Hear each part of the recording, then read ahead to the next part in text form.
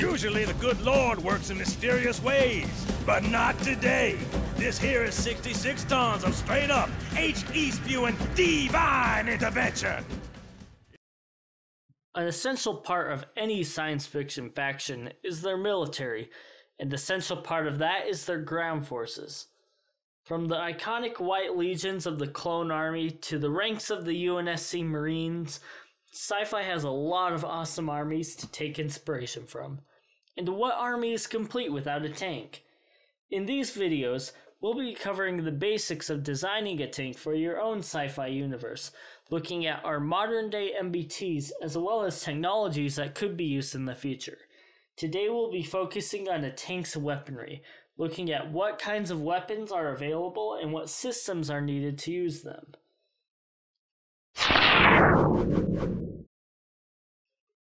The tank originated during the brutal trench warfare of the First World War as one of many strategies to try and break the stalemate. Since then, they've seen a lot of evolution into a variety of forms, such as the British cruiser tanks, the German and Soviet heavies, or the medium and light tanks used by a variety of nations. However, we will be focusing on the most modern interpretation of tank doctrine, the main battle tank. These general-purpose vehicles are the preeminent type of tank on the battlefield, and they are probably what fictional militaries in the future will be using as well.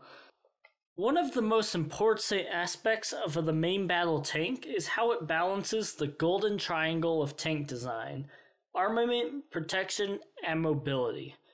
Though some tanks lean more heavily in one direction or another, most MBTs try to strike a balance so it can be useful in all of the roles it has to fill. Among the most important aspects of a tank is its armament. Given the MBT's main goal is to provide direct fire, especially in support of infantry, your sci-fi tank must have a weapon capable of doing that. For this, we have a lot of options to choose from, with various benefits and trade-off. First, we could go with the tried and tested option of a standard tank cannon. It is simple, proven effective in the real world, and easily recognizable by general audiences. In a near future setting, this is the most realistic choice, but we can even see them in the far future settings like Halo or Warhammer 40k. However, conventional guns are basically at the limits of advancement. Aside from changes in size and ammunition, they aren't going to get much better. That isn't to discount them, however. Between ammunition like armor-piercing fin-stabilized discarding sabot rounds or high-explosive anti-tank rounds, these tanks can hit targets up to 3 kilometers away and penetrate about 700 millimeters of armor. These are perfectly valid weapon systems even in the far future, although at that point they might see competition from other types of weapons. If the goal is to find a more advanced weapon than today, in the near future one of the most likely replacements is the Electrothermal Chemical gun, or ETC gun. This evolution of the tank cannon is fairly simple. Instead of a chemical pin, the propellant is ignited by a plasma igniter. This change sounds small, but it can make a round's performance much more consistent and allows the use of propellants with higher muzzle velocity that also have a lower cook-off rates in case of being hit. This would both make it more effective and safer to use for your future tank. Most attractively, it can also use old ammunition designed for conventional cannons, so at first you would not even need to design new ammunition for it. ETC guns have already been used in the real world on technology demonstrators like the XM291 and XM360, and it is likely that in the next 20 to 30 years they might get put into service. For a newer future or otherwise hard sci-fi setting, this is probably the most realistic option for a tank.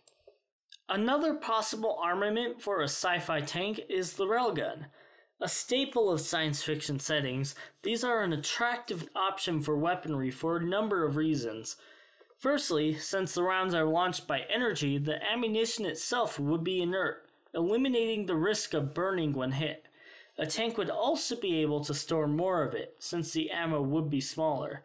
There is also a significant increase in muzzle velocity and therefore penetration. However, there are some technological hurdles a sci-fi military faces to make a railgun useful on a tank. In the present day, both the railguns and the power to operate them are quite large. This isn't a problem for the Navy or any fictional space military that wants to use them, but it is an issue for mounting it on an armored vehicle. Railguns will have to see significant miniaturization before they are small enough to be useful. There are also some issues with maintenance and reliability. Due to the magnetic forces inside the railgun, it would wear out quickly, and repairing it or replacing it would not be easy to do. Another possible technology that could be mounted on a tank is a laser system. Like the railgun, laser weapons are a staple of science fiction militaries. While lasers are quite useful for a space navy, I don't think they'd be very useful on a tank. For one, while a laser hits its target at the speed of light, it actually would have less range than a conventional tank cannon, at least in atmosphere, due to thermal blooming and atmospheric disturbances.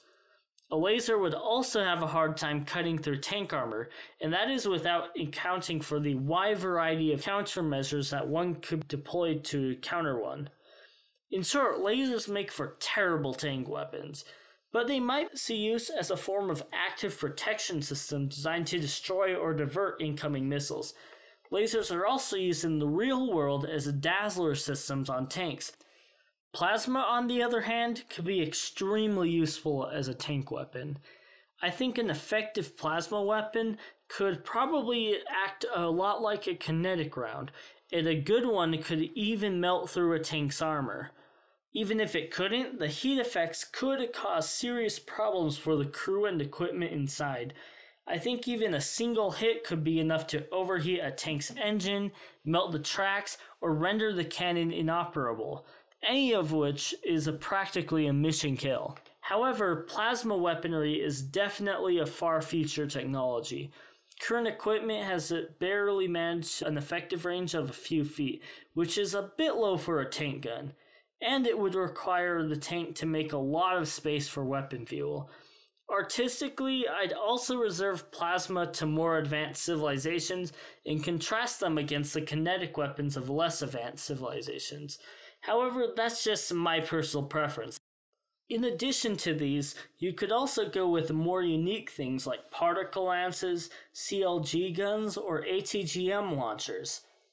Most tanks also possess secondary weapons, and one of the most common of these is the machine gun. In the modern day, there are two common places to mount a machine gun: a gun coaxial to the main gun, and a gun on the turret in front of the commander's cupola. Some tanks also have additional guns for tag-along infantry to use. These guns are mostly used against enemy infantry, but they can sometimes be used against light vehicles or even helicopters if they get close enough. However, for the most part, the main gun would be used on those.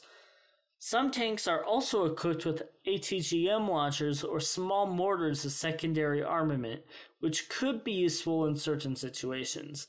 In the past, tanks have even been equipped with rocket artillery. Though the actual effectiveness of this can be dubious, I think it looks really cool. However, designing a tank is not as simple as selecting an armament. A tank designer also has to consider a number of auxiliary factors. For example, is your tank turreted like a traditional tank, such as the T-34 Abrams, or is it a casemate like the Jag Panther or M3 Lee? A turret is obviously more useful in most combat situations, but casemates are significantly cheaper to build and maintain, especially if a faction's goal is to stick a gun on a chassis as fast as possible. Another thing to consider is whether or not the gun should use an autoloader. This debate is basically as old as the autoloader itself, so there's no way I can give a definitive answer one way or the other. Each has its pros and its cons. A human loader, for example, can be useful from a logical perspective.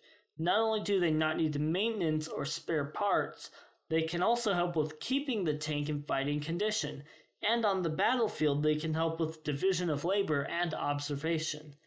However, an autoloader can lift heavier ordnance over a long period of time compared to a human counterpart. and they are a useful resource for a nation short on manpower. An autoloader also allows the use of an unmanned turret, which has its own set of considerations to think about. Finally, the effectiveness of a tank's weapon depends heavily on its fire control systems. Early tanks, for example, had nothing but basic optics and simple vertical stabilizers, if they were lucky, to engage enemy targets. Hitting anything beyond a couple kilometers was a challenge, and firing on the move required a lot of skill and luck. Modern tanks, on the other hand, have access to advanced laser rangefinders, IR cameras, and dual-axis stabilizers.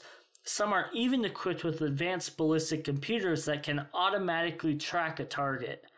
Whatever technology level your sci-fi faction is at, the fire control systems on your tank will have a major impact on how it is used in combat. A tank with poor systems will have to stop every time it is fired, forcing them to be very careful about how they move, and combat will heavily favor stationary tactics. On the other hand, a more advanced tank is able to easily shoot and scoot, or even fire on the move, leaving room for faster paced engagements with a lot more maneuvering. As this video should probably help you see, there are a lot of options to choose from and factors to consider when designing a tank's weapons. Let's quickly recap some of these choices. First, in a sci-fi setting, we have a lot of future weapons to choose from. There are more advanced technologies like plasma weapons or railguns, which have a lot of firepower but are beyond current energy generation capabilities. But one could also go with simpler weapons like ETC guns or conventional cannons.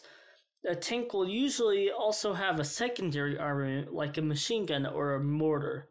Second, a designer has a number of factors to consider while designing a gun. Is the tank turreted or casemate? How effective is its turret traverse? Does it use an autoloader or human crewman? The answers to these questions will affect how a tank is used. Finally, what kind of fire control systems a tank has will affect its performance significantly. It doesn't matter how good a tank's weapon is if it can't effectively hit its targets. While there are many other factors to armament design than I can cover in this video, I think this should be enough for a good head start when it comes to researching more about the topic. In the next episode, I'll be continuing this topic by covering tank armor and countermeasures. In the meantime, however, I will see you all Starside. Thanks for tuning in to this episode of Starside. If you have another topic you want me to cover, make sure to comment down below, and it may just become my next video. If you're interested in more, make sure to hit like and subscribe. Anyway, have a great rest of your day.